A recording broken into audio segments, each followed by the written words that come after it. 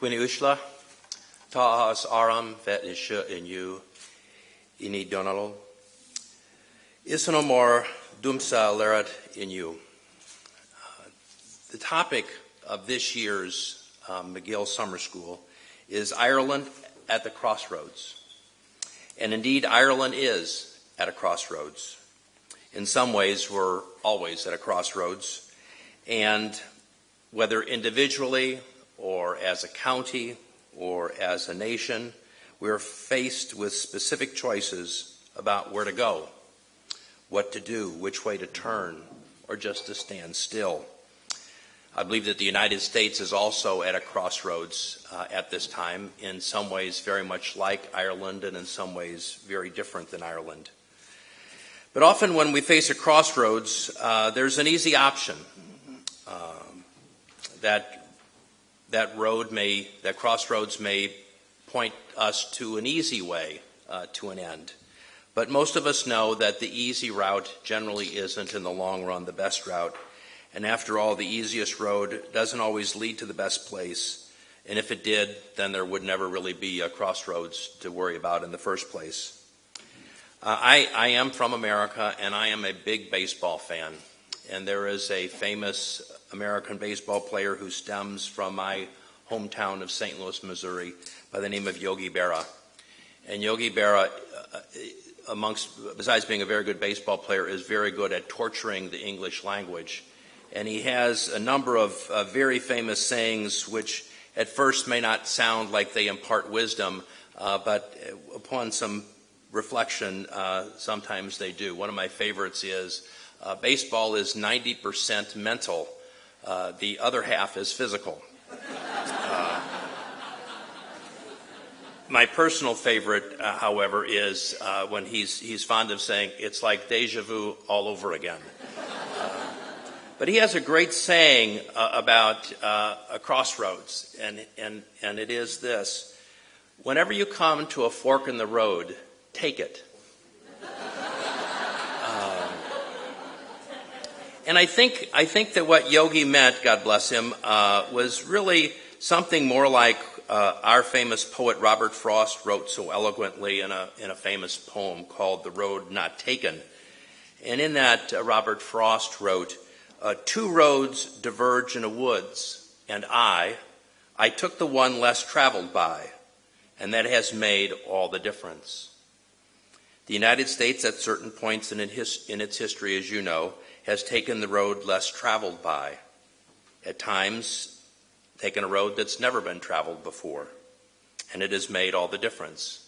Sometimes for the good, sometimes for the bad. But while some of the roads may be more traveled today, they can still make all of the difference. The crossroads I'm talking about specifically, and the crossroads about this program, is really the fork in the road. Or if you will, the way I think about it is, how do we think about and evaluate risk? Or the other side of the coin, how do we think about and evaluate failure? Especially in the area of entrepreneurship. Entrepreneurship, as you probably know, is where the fear of failure goes to die. For those of us who aren't entrepreneurs, and indeed most of us aren't and most of us can't be, we need to enable those who are by making sure that they can implement their best ideas. If they can't do it here in Ireland or they can't do it in the United States, these innovators will do it elsewhere. It wasn't always that way, but now we live in a very global economy where innovators need to innovate. They'd rather innovate at home if we let them, but if not, they'll take their innovation elsewhere. Present-day America was built in part on entrepreneurship. As President Calvin Coolidge is famously reported to have said, "The business of America is business." And that's true. It was true in Calvin Coolidge's day, and it's even more true today. It became that way in part, and continues that way in part, because of the American attitude towards risk and the American attitude towards failure. Thomas Edison, perhaps the world's greatest inventor, exemplified that thought, and he captured the attitude of many Americans towards risk and failure quite succinctly when he said, "I have not failed. I've simply found 10,000 ways not to succeed." Mind you, that's coming from a man who received over 1,000 patents in the United States alone and many more in Europe. The number of times he failed, or did not succeed at least, is beyond count. Under some short-sighted standards, he would be considered one of the biggest failures in the history of the United States. But that standard clearly didn't apply to Edison, and in some ways, a failure in America doesn't define a person at all. Robert F. Kennedy once said, "Only those who dare to fail greatly can ever achieve greatly." In other words, reasonable risk is admired. But the risk Americans are often willing to take isn't limited to their shores and aren't confined to our own boundaries.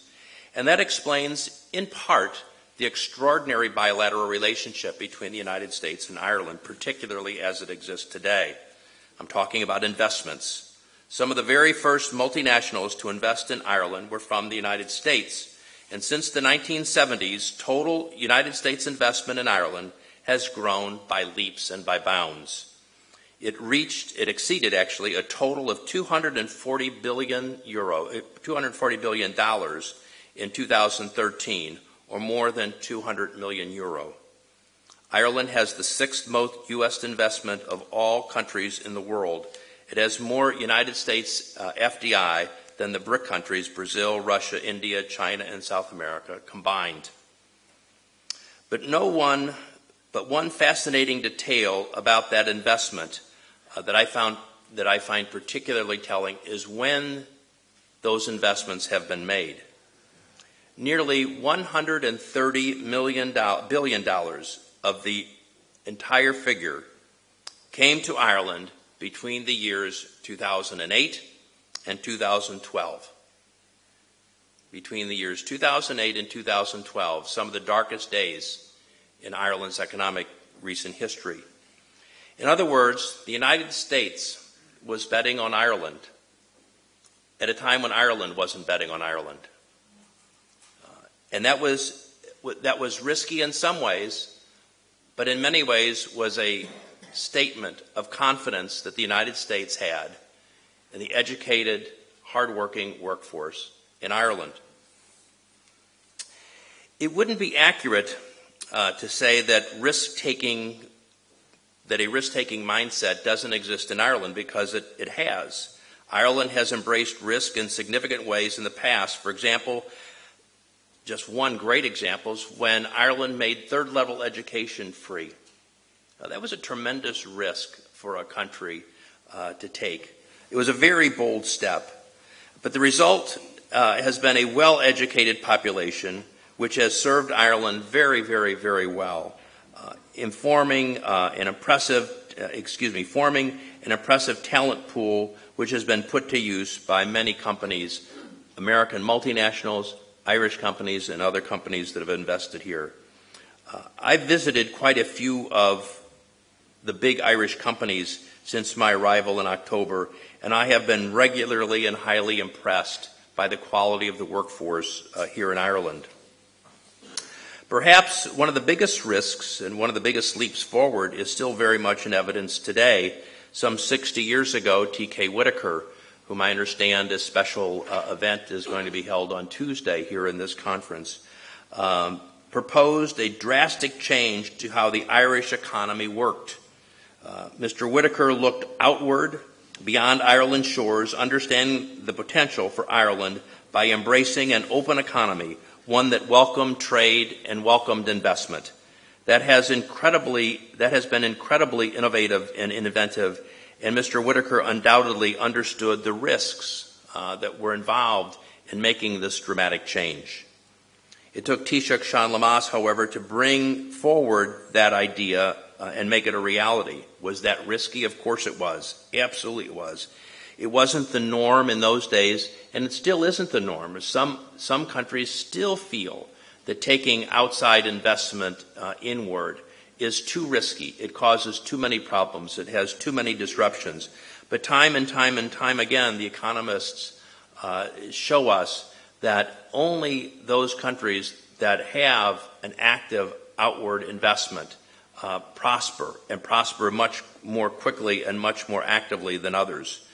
The outward-looking, risk-embracing mindset of Ireland also led to Ireland's first application for European Union membership in 1962, and while it took until 1973 for that to bear fruit, it was clearly, in retrospect, the right idea, the right thing for Ireland, and it remains so today.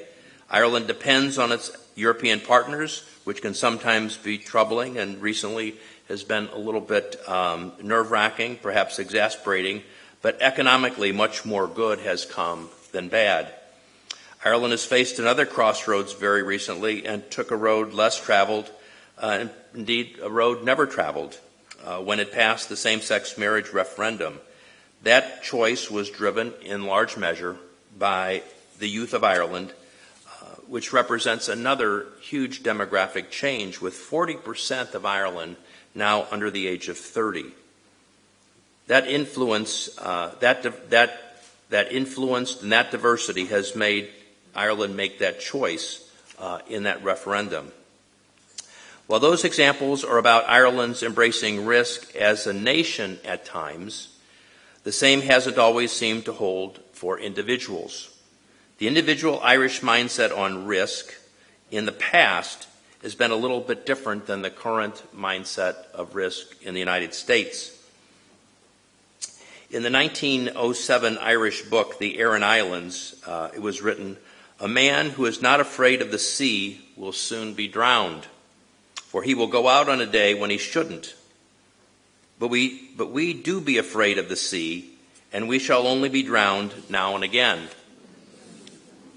The quote hints at this 1907 book, hints at a traditional Irish view of risk. Take as few as possible, and even then you might well lose and you won't ever have to worry about taking any more risks. But I understand this way of thinking was reflected up until recently in areas such as bankruptcy law, as declaring bankruptcy was much more onerous here in Ireland than it is in the United States, and that reputational damage was long-lasting, if not everlasting. So the debtor, even after the bankruptcy period, might still find it very, very difficult to progress towards getting a loan or to starting a business, even if they had, in the meantime, come along with a very, very good idea. Just imagine if that mindset would have been applied to Thomas Edison. He would have failed. He would have declared bankruptcy.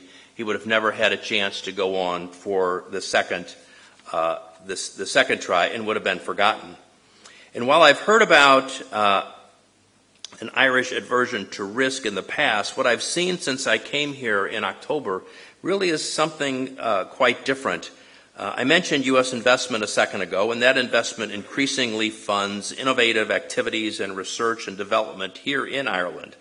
I've been to a number of the U.S. companies here, and I see more examples of that than I could possibly list in this talk.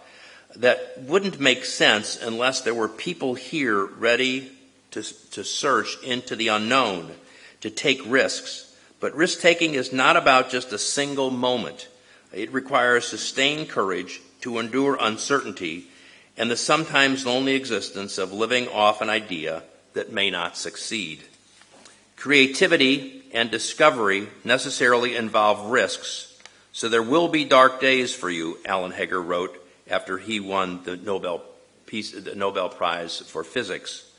But dealing with that risk, he said, is part of the thrill and part of the satisfaction. So there are some individuals, more than ever, embracing risk here in Ireland, but I don't see that as widespread yet as it will be, I think, in the future. Perhaps some are still held back by the property boom and have become even more risk-averse because of it, and that's certainly understandable. But in that context, everyone was risking on the same thing. Real entrepreneurship involves a diversification of risks about a variety of endeavors, about a variety of subjects, about a variety of possibilities, because it encompasses a potentially unlimited number of new ideas, and therefore the risk isn't as risky. To achieve greatly, we must take a risk of failing, and perhaps of failing greatly. And sometimes that simply happens. Failure shouldn't be the end of the story, though, and it shouldn't keep us from trying again.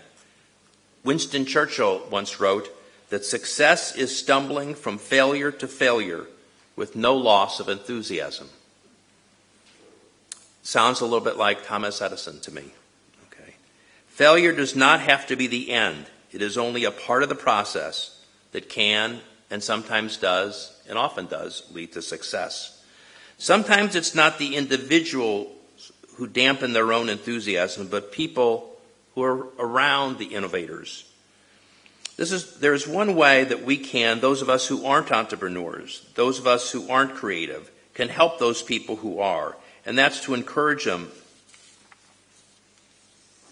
in their dark days, encourage them when things aren't going well, and encourage them to stay the course. Oscar Wilde once wrote, "Experience is simply the name we give our mistakes," which is a more poetic way of the version that Henry Ford announced, that the only real mistake that we make is the one that we never learn anything from. Sometimes we may not succeed without failing first, because that teaches us something we wouldn't otherwise have known. Ultimately, reasonable risk is the heart of our biggest thrills. Ask someone when he or she felt the most alive, and oftentimes they will tell you about a time that they took a risk. In reality, I see in Ireland now what I see in Ireland definitely embraces that innovative way of thinking and that willingness to take risks, to dare greatly. I have seen changes here so recently, and nowhere more evident than in the Web Summit in the fall of 2014. We could talk about the event itself and how Paddy Cosgrove took a rather strange idea and has now made it into a massive worldwide event, something that's spawning new ideas and new courages all across the globe, and including the United States. And it's a great story of risk and a great story of reward. But I'm thinking mainly about the participants in the Web Summit, those who bring the real energy to the summit. I see them in this willingness to embrace risk, to court failure, to rise from failures that have already occurred, a Thomas Edison attitude, perhaps, which is clearly growing in Ireland each day right now. This is a crossroads, and Ireland can choose to continue down that path, the path of risk, but almost inevitably, which will cause creative, energetic people to succeed. The future will be challenging and uncertain, but playing it safe will not be the safest path. I mentioned investment earlier, and it is a fact that the nature of the investment has changed since the 1970s. That investment became two-way much more recently. Total investment now between the United States and Ireland, going both ways, in other words, exceeds $400 billion and supports almost 300,000 jobs. And would you be surprised to know that the majority of those jobs are created by Irish companies in the United States? Okay. But for this kind of relationship to continue and to grow, innovation must continue as well. And I believe it will, but I also believe that there is plenty of room to help it along the way. And one of the best ways coming up in the future is something called TTIP, the Transatlantic Trade and Investment Partnership, which is a free trade agreement, but potentially much, much more than a free trade agreement. We're also finding this will find ways to reduce regulatory controls and other non-tariff barriers, and will also maintain strong environmental and labor protections for workers and for our earth. Now, there are a lot of good things about TTIP, but I want to just talk about one thing in tonight's talk, and that is opportunity. When rules or circumstances change, opportunities appear. The people and the companies that are the most innovative, the ones that are the biggest risk takers and the least fearful of failure, will take advantage of those opportunities. It's simply that simple. TTIP is primarily not about the big guys. Microsoft has already figured out how to work in Europe, and Siemens has already figured out how to work in the United States. But TTIP is directed primarily at medium and small enterprises, people that have in the past have found it too daunting, European companies that have found it too daunting to try to work in the United States, and American companies that have found it too daunting to work into the EU. But if we do it right, TTIP will finally open the marketplace for those medium and small companies. And TTIP can open our marketplaces to a new burst of innovation by creating more and more and more entrepreneurs. In the United States and Ireland, we're at a crossroads yet again trying to determine how to address new immigration, both illegal immigrants who are already present and future legal immigrants. Ireland's demographic changes are dramatic and they're quick. Just a decade ago, 1 in 6 children born in Ireland were born of non-Irish parents. Today, that's over 1 in 5 people born in Ireland. At least 50,000 people each year are emigrating to Ireland. It's going to change Ireland's face. Opening the doors to new immigration can feel risky, but it also creates opportunities and rewards that might not be realized otherwise. Another way that we can be better by embracing our diversity is what I call Creative Minds, a program that I started a few months ago in which we bring United States musicians, entrepreneurs, authors, filmmakers to share their experiences with young Irish audiences. We intend to make and create new creative economic linkages and cultural connections that strengthen the already strong bonds between the United States and Ireland, but looks to strengthen those bonds to the next generation of Irish and the next generation of Americans, so that your children and my children and your grandchildren and my grandchildren will be able to understand and able to feel the wonderful, warm relationship that has existed for so many years between the United States and Ireland. For example, we've had a score of, we've had writers and directors, we've had musicians, we've had directors of animated Disney movies. Just last week we had Glenn Hansard from Ireland and America's Paul Williams do master classes throughout Ireland and try to connect in new and innovative ways the young Irish and young Americans and looking towards the future. Winston Churchill said that success is not final and failure is not fatal, and the courage to continue, it's the courage that continues that counts. Failure does not prevent us from starting again, and even when we're successful, we must keep persevering and innovating and seeking to improve. So this week, the discussion will be about Ireland at the crossroads, and I believe that one of the issues that is ripe for examination is the ability to take risk and the ability to evaluate failure and what happens. Looking at this, we can learn lessons that we can all remember when we are at various crossroads, because when you're at that crossroads, as Yogi Berra once said, and you must take, when you're at the crossroads, you must take it.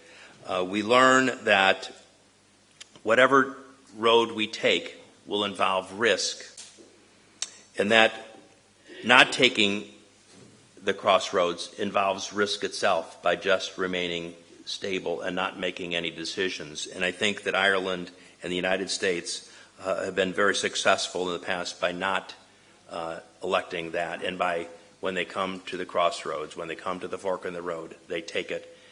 Good luck to you all this week. I hope that this session is profitable for you intellectually, that you all learn and benefit from it. It was delightful to be here this evening. Kuramaila Giv Galer.